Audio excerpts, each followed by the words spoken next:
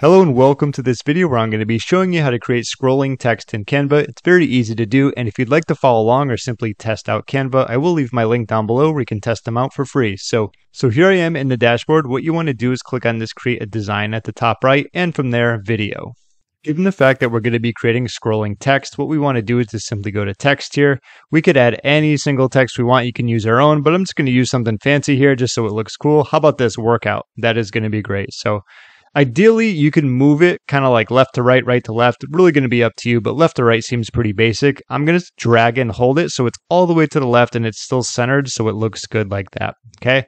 Next, what I want to do is just duplicate this. So if we click on the 3 right here, we can see duplicate page and we're going to get the same thing.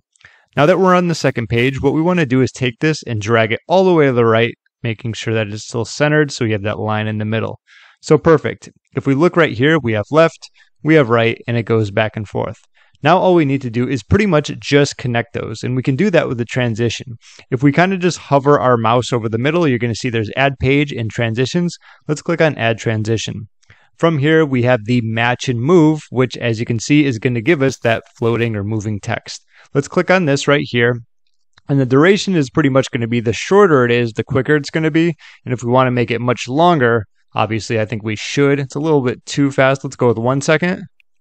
Hover over it just to check it out. How about 1.5 seconds? Not bad. And of course we have 2. Really depends on how quick or slow you want it to be. I think that's a little too slow for my liking. Probably like 1.2-ish. And just like that, that is going to be the tutorial for you about how you can go about doing that. If you have any questions, feel free to leave a comment down below. It's a pretty simple tutorial, but nevertheless, my name is James. Thank you so much for watching, and I will see you in my next video.